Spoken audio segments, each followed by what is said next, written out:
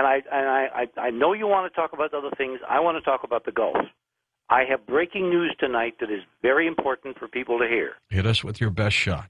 And I would like to bring Robin on in a few minutes because she was down there, risking her life, her health, to do things for people on the ground. And because she was there, I want her to report firsthand what she saw and what she did not see and who she interacted with, because that's an important part of the rest of the story. Here's the breaking news. Everybody in the media, MSNBC, Fox, CNN, CBS, ABC, all of them, are treating this like a catastrophe that is over except for the cleanup. I have news. It is not over. In fact, it may not even have begun. I have reports tonight from very credible inside sources. When I say inside, I mean really inside BP, inside the U.S. government, that surface ships using GPS and depth finders have recorded in the last month the emergence of a bubble under the Gulf of Mexico floor, something between 15 and 20 miles across. This is serious. And tens of feet high. Now, this is preliminary because that measurement, as you know, GPS is degraded for civilian use, so we don't have access to the highest possible resolution of GPS data from the military side, or if it exists, they're not telling us. But this creation of a bubble around the wellhead, the Deepwater Horizon's, BOP sitting on the ocean floor. Is this a gas bubble? This would be a gas bubble. Now, let me go through the physics of what's going on. They started early this year drilling this well. Several geologists, one in particular who became president of one of the companies that basically runs around the world and puts out well catastrophes. Okay. In fact, this individual who you should have on the show, and I have made preliminary steps in moving in that direction, and he has agreed under certain conditions to be a guest. This is the guy who was in charge of putting out all the well fires in Kuwait. Remember how they were saying it would take 10 years? He's like a Red Adair, right? He's better than Red Adair. So he's got a proven track record. Anyway, he was writing documents and reports scathingly critical of the idea of doing exactly the kind of deep water drilling the BP did, because there are no safety precautions at those depths.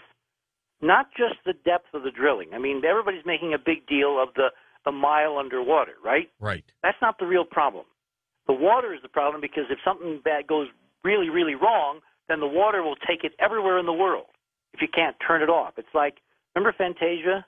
Yeah. Where Mickey Mouse couldn't stop it just the kept bubble coming, machine? more and more. It goes more and more and more. Well, this guy, this geologist, whose name I won't use at the moment, but I will privately tell you who and how to get hold of him and all that, he wrote documents years ago, a couple of years ago, saying that what they were planning to do was nuts because the formations, which is the technical term for the geology under the Gulf, probably could not safely withstand the pressures from opening up a deep, deep well.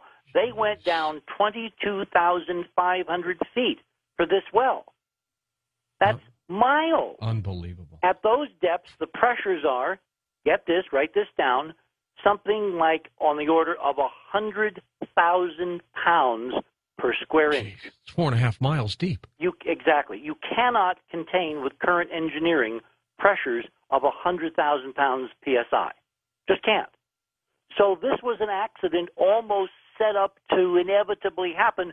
Then we look at what they did, and they did everything wrong. At every decision point, as the documents are coming out, as Congress is making more and more of this stuff available through the hearing process, which has been going on over the last week, we find that BP did everything wrong, as did Transocean, when they were overruled and exceeded to being overruled by a BP guy on site who said, we're going to take out the drilling mud and put in seawater, and, we're not going to put in spacers to keep the well centered, et cetera, et cetera, et cetera. It's like the perfect storm, George, of catastrophes of catastrophe could in fact happen, because as the well blew, what happens is you have mud and oil and gas a lot of gas, rushing up at the speed of sound up that 4-mile pipe. That pipe can't stand it. What happened is the casing literally was blown away. The cement was shook loose. Was basically blown out of the way, and you've got a straight line to the top for gas under almost 100,000 psi. Oh my God! It could blow up, couldn't it? What that does is it causes what's called cavitation, which is supersonic bubbles, which ship propellers run into all the time. That's why you have to replace propellers, because as the props spin in the water, particularly on big ships, Navy ships, whatever, right? It basically is a supersonic implosion that basically gouges out little craters in even vanadium steel.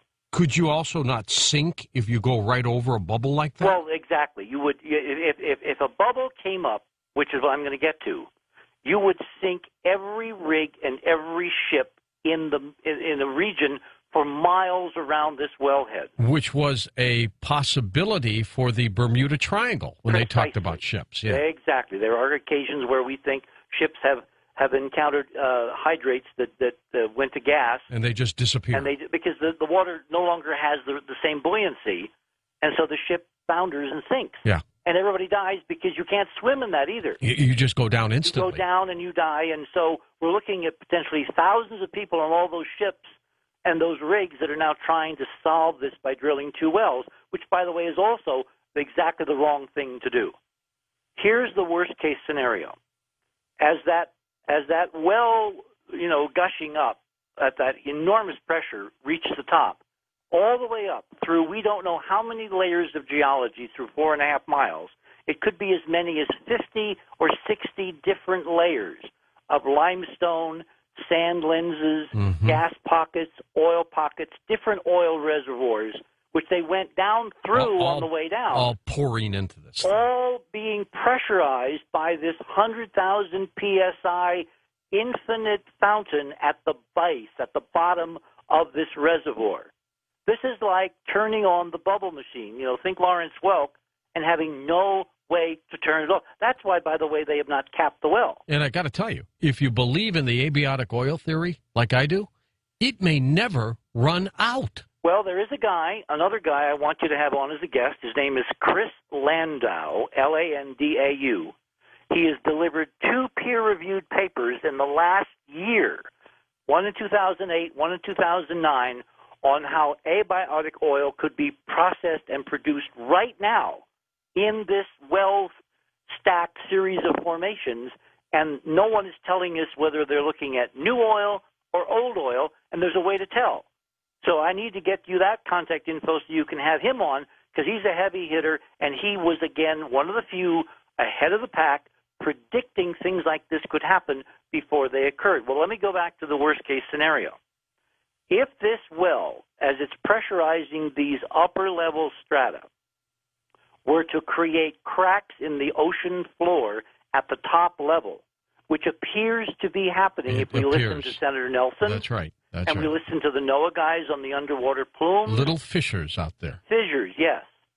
And they tried to cap this well, or the final rupture occurs, you could have the most horrendous gas explosion 50 miles off Louisiana that you can imagine. Think Mount St. Helens underwater. Underwater.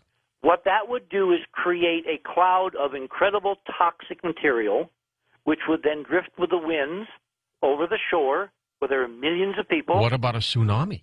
The next step is you would get a tsunami moving at between 400 to 600 miles an hour all across in an expanding ring out from where this event occurred, and the most vulnerable state for that to occur, because nothing is more than 6 inches high, is Florida.